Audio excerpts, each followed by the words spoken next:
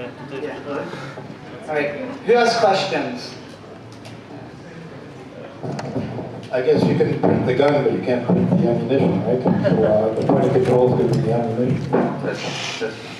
Well, I think printable ammunition's in the same way. Figure out how to do a primer and a cartridge. I mean, we just made some decisions. You know, we decided if we wanted this to happen at all, let's make some executive decisions quickly, and we just decided to design around a round. 22 LR is what's in the video, but right now we're working with the 12 gauge, the 38 special, the 45 long bolt, much lower pressure rounds. Design something first, put in updates, release early, release often, you know, printable ammo, 6 months.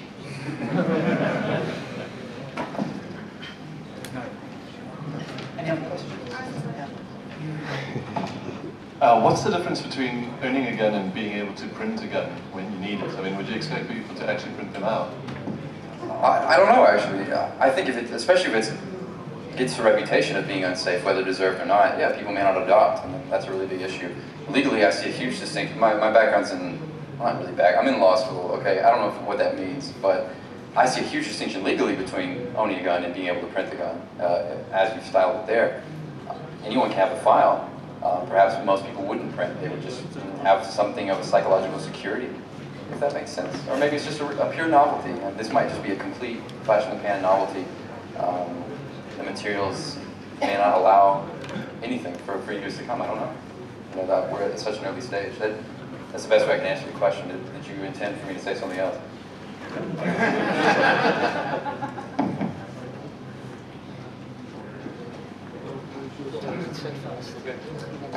Okay, so I think it's a question for all of you. I would like to ask, what do you think is the perfect country? Or maybe you could give us an example. Because I would not to tell first which country I think is perfect, because I don't want to suggest to you. So the question is, which country is the most perfect, or 2 or 3 countries for all of you? Which country you think is like the law, the people, the government? Which country is the best in the world? But except your own country. Do you mean like in relation to Bitcoin? Yes. Well, from the perspective of my talk, it's very difficult to say, because it's such a new issue, and there really isn't any legislation to really, or any clarity to it at this point. So not only with Bitcoin, but with Bitcoin and not with, you know, the law, the government, the rules. Ah, right. Right. That's a difficult one. I'll have to think about that.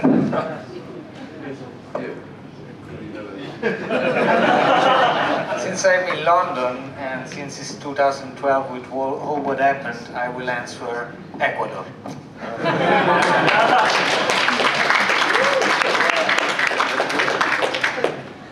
Ecuador's got some real nationalization problems, so no for me.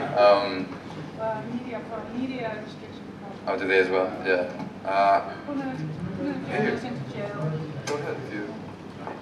Well, you know, obviously Ecuador is not perfect because they're putting some of their journalists into prison if they don't write stuff to the liking of the president. There is no perfect country, and no system is perfect because we are not. We are the system. So it just depends how you see your reality, which is the most perfect country. Depends on you. Okay, thank you. So, in my opinion, as far as I was reading and making research, the countries which for me would be perfect are like some Caribbean islands, like St. Lucia, Barbados, or maybe St. Kitts and Nevis, something like this. I think maybe though trying to say like which country is the most perfect, there are many different ways of looking at countries. You know, you can say which is most economically well off, which is has the highest standard of living, which has the greatest freedom of speech. You know, there are many different ways, and it really depends on your character. There are some freedom indexes floating around out there. I mean, the ones that have the factors that I like suggest Hong Kong is perhaps one of the greatest places to live right now. That's where I'd go if I had to get the hell out of Dodge, you know, or if I could get over there. Citizenship is, I forget how difficult it is to establish, and then visa problems and getting work and employment. But other than that, I think Hong Kong, by a lot of standards that are important to me, is one of the most free, if we can say, free from constraint places on the planet. So how about that? It's not a country, but you know. It might be invaded by the Chinese again. Yeah, any day, right? Enemy at the gates. I mean, that's There is no safe place. I, for example, have very different standards, and I think North Europe is where I come from. Of course, it's not in terms of freedoms, but in terms of happiness index and that kind of stuff. It's, if that's what you mean, then it's a really nice place to live. But of course, as said, it's totally up to the qualifiers. Yeah, well, it was Gorbachev. It was when I think it was Clinton and Gorbachev was speaking, and no, it was Reagan. Reagan said, "Oh, in America we have free speech," and Gorbachev says we have free healthcare. I think it was. My question is for Juri. Is that how you pronounce your name? I'm sorry. Is that how you pronounce your name? Yeah, Juri. Cool. Okay, you mentioned Bitcoin inspiring changes in behavioral patterns. Along with the global paradigm shift in moral values and worldviews that you predict, what societal implications do you envision this having? What kind of social implications do you? Yeah, like the way people relate to each other and we function as a system. Well, it's I think it's a part of a bigger paradigm shift, which is, as somebody mentioned here earlier, it's this shift towards a more decentralized world. We're seeing, for example, energy production is getting more decentralized. Local economies are coming up, and basically governmental power is becoming more decentralized, and information communication, and so it's a part of this bigger shift towards a global decentralized world, I think. And equality, maybe, between people a little bit more in the way Sorry, they relate. can you speak up a little bit? Sorry. And equality, maybe, in terms Oh, of how equality. we relate to each other. Yeah, equality. Well, definitely. I think it will eventually lead to a more equal world, I think. I mean, Jaromil Rifkin, for example, spoke of something very similar, where he said that that energy production and I'm sorry, I can't remember what it was, but yeah. Anyway, conclusively, I think it's just a part of this transformation to a more equal and more distributed world. But it's going to be a painful transition, probably in many ways. So it's not going to come quickly. Yes. I'd like to ask Cody the question. Supposing your project's really successful, where would you stop? Supposing you could print better devices for killing people than guns, nerve agents, nuclear weapons. Where would you stop? This is something we've discussed internally as well. I'd go ahead and I'm going to nix the nuclear thing right now. Not because it's not a good idea, but I think materially it's still very difficult to achieve. So this. No, I'm saying supposing it was possible. Yeah. Well, it's not I don't think you can make a hypothetical like that, because I mean that's the rarest elements on Earth are used. I mean, fast plutonium breeder reactors and everything are using an element that you have to always assume is rare. It's its rarity that makes the element what it is. It's hard to explain. But I mean, this is a philosophical question. Okay. In the same way that the reason you're doing this is philosophical. It's not because you want everyone to have guns and be killing people, is it?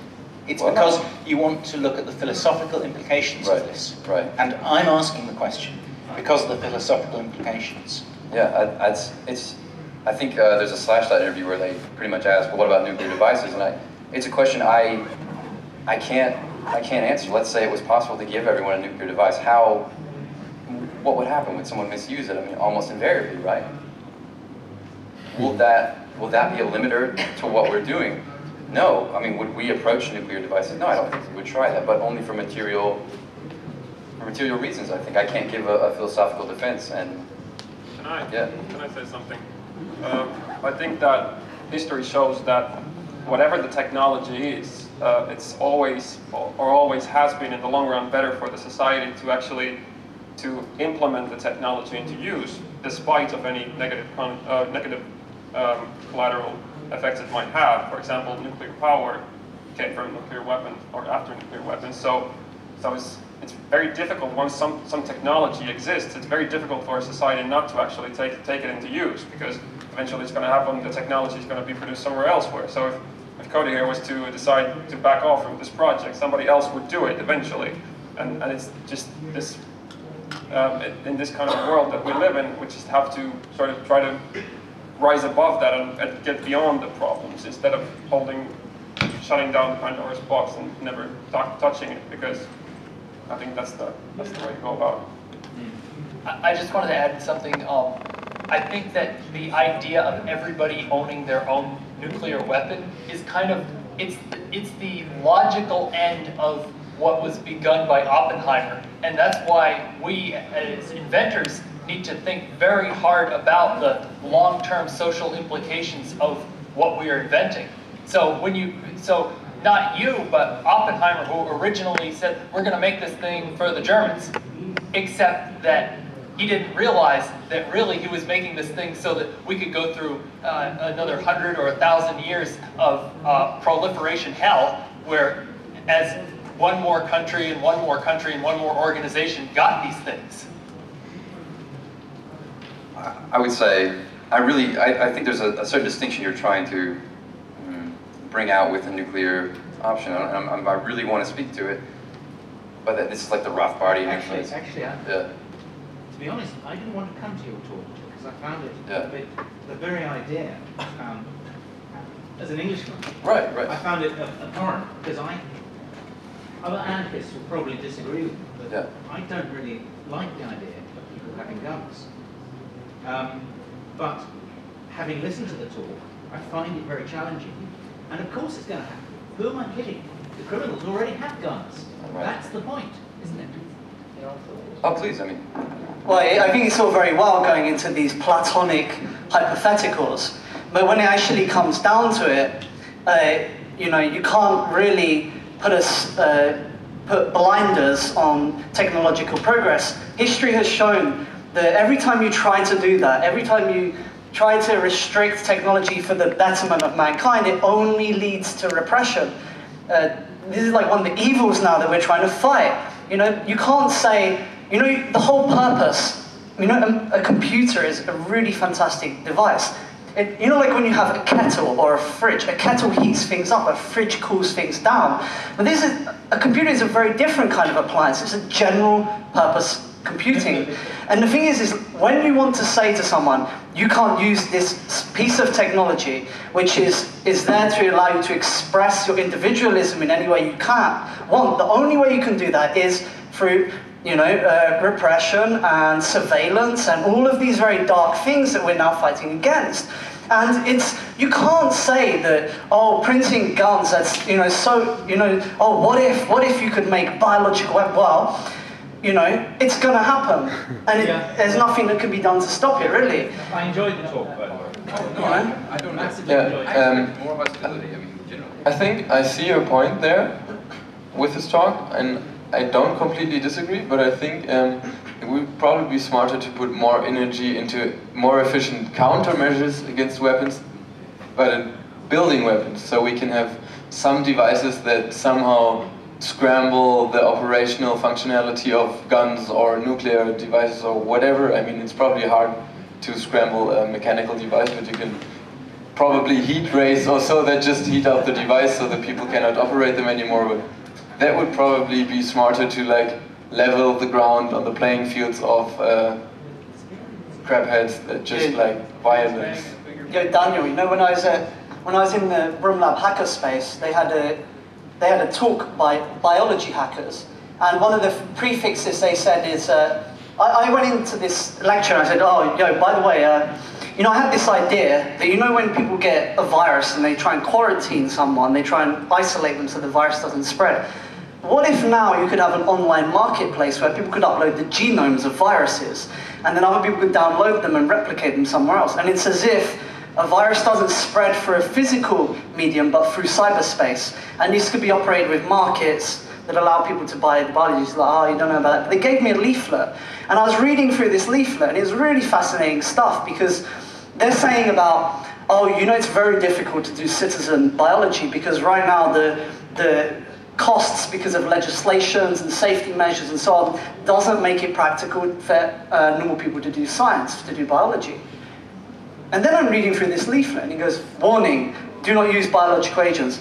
Warning, do not use viral agents. Warning, chemical burns, blah, blah. There's loads and loads of warning. It really made me think this is a really different hacking culture, because in the computing world, if something is possible, it will be done. And nobody can stop you doing it.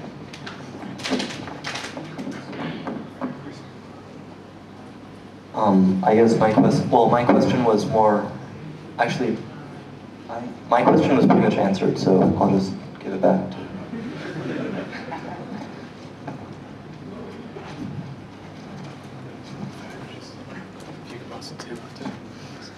I just want to ask to Birgitta and to Jaromil, have you heard about the prospect of what they call technological unemployment?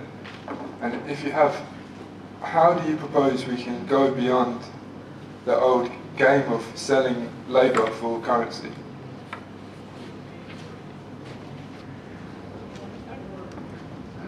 Well, first of all, we should start retributing better the small acts, starting from the small acts that actually we benefit in our lives.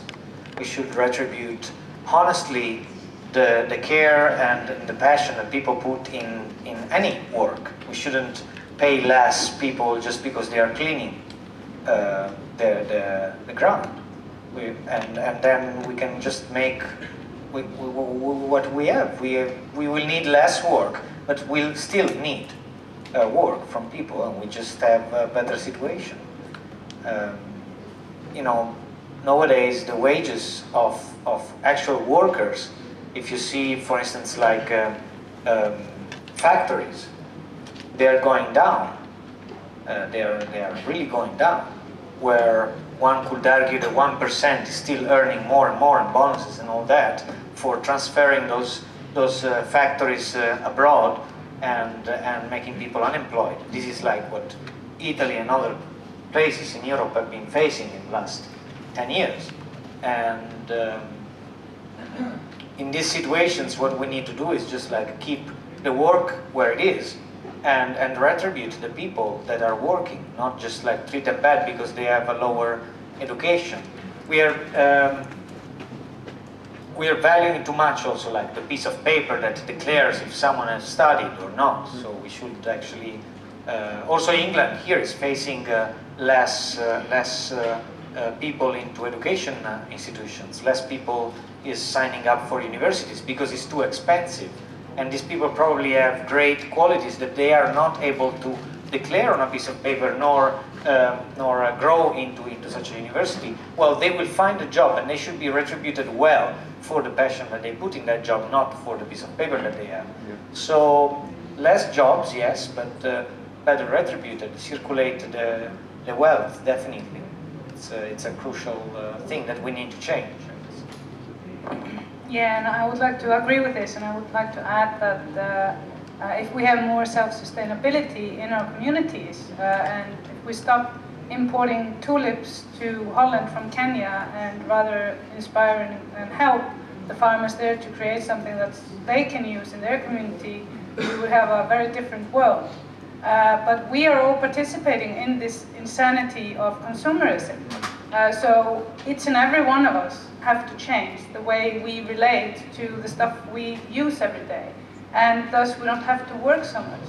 And I guess that one of the first battles we lost as humanity is during the freedom for slaves in the United States. There was also wage slavery battle that got lost. So most people are kept busy working too many hours for too little money so they can buy crap. So if I can add something to it also, something pretty political. I'm extremely surprised by the agenda of the Conservatives, which historically, until the period of Reagan, were for local labor. Like there was a big highlighted thing in the agenda of Conservatives, in the US at least. You know, like we want to have stuff made in the USA and we are proud. Actually, it was good quality. What is made there is still good quality. It's not anymore the agenda of the Conservatives. Since Bush Senior on, it came in, it crawled in this different agenda of just like exporting the production somewhere else, no care anymore about who is working in which country and who is proud of what, and just like buy it from China. And that's the agenda of the Conservatives right now. I'm very surprised. There is no more, you know, like discussion there. I think it's. Yeah, I mean, and as long as we're buying stuff from areas like China, where we know that most of the stuff we buy, the Christmas lights, are all made in sweatshops in prisons, where people are imprisoned for their political opinions, and they're made to work until they drop and die. And as long as we participate in this, we are just as guilty as the capitalists that we are pointing our fingers at, or the communists, or whatever we choose to call it. I have a question for Birgitta. At your speech.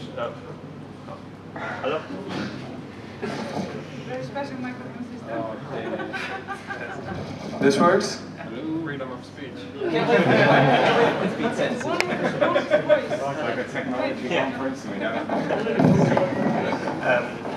You said that we should think about proposals of what laws we would like to have for Bitcoin.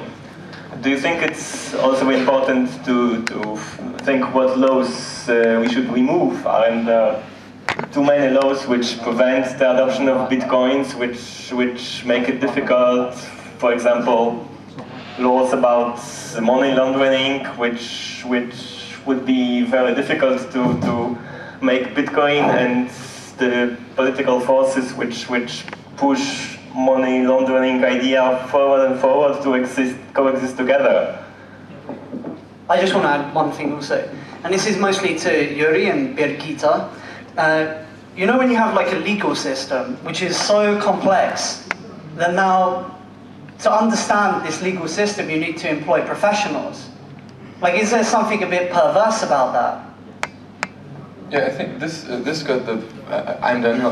For some reason, I was like suggested to come up front and answer some questions. Oh, I thought it'd be funny. But I think the general problem here is that we test. Yeah, the legal system got more complex than is actually necessary, because, as in any case, the people who designed the system in the first place were also the first people to profit from the system.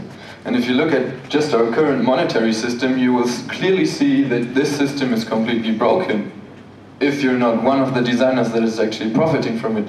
We have the same case with the entire legal system all over the world. And this is the problem. Now we have the problem that the ruling class, if you want to put it like polemic, is still in charge of keeping track of all the laws. So we have a problem like with this democracy simulation to counter this and to simplify this again. But yeah, I think the Icelandic constitution was a step in the right direction.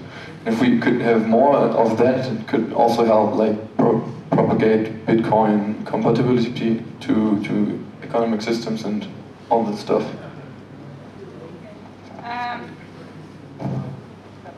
Fluffy on it. Okay, so one thing that can be done, like we have just been looking at the whistleblowing laws in Iceland, and we got a legal expert to look at all the different gag orders that people in the public sector are placed under, and it was streamlined, then all the unnecessary articles were taken out. So maybe if you can have an expert into looking at all the different sort of complexities to clean it out, it's like it's just full of bugs and Trojan horses and stuff like that. But we need people, we need lawyers, we need to get lawyers on our side, and those lawyers that are on our side, we need to encourage them and give them projects to do that are in conjunction with every step that we're taking, and we have to be proactive instead of always being defensive. Thank you. Yeah, about the confusing legislation. It's of course it's not like an intrinsic or it's kind of a if you have too confusing legislation just for the sake of having it too confusing, of course there's no point to it. But also, if you go too far to the other direction and have it too simple, that's no good either, because the situations that have to be resolved are very, very many and very, very different. So if you have just like a law that says thou shalt not kill,